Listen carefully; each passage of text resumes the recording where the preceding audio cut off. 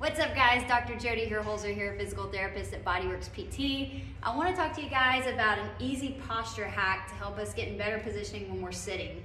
So a lot of times I ask people, hey, show me your good posture, and you see people just really strain, squeezing their shoulder blades together, or they're holding really hard, and they tell me, hey Jody, that's not a comfortable position. I can't hold that all day long, and I have to think really hard about it. So instead of thinking so much about what's happening up here with our shoulders, when we're sitting, I want you to think about rolling that pelvis forward, rolling it back, then finding that happy middle ground, and boom, easy, good posture. The rest of us should just be nice and relaxed so we can work and move as we please versus squeezing and being overly tense the whole time. So next time you're in a seated position, say in the car, at work, and you feel yourself, hey, my posture's just getting really compromised, really slouchy, just worry about your hips, right? Forward, back, find somewhere in the middle, and boom, easy posture. Give that a try, see how it works out for you.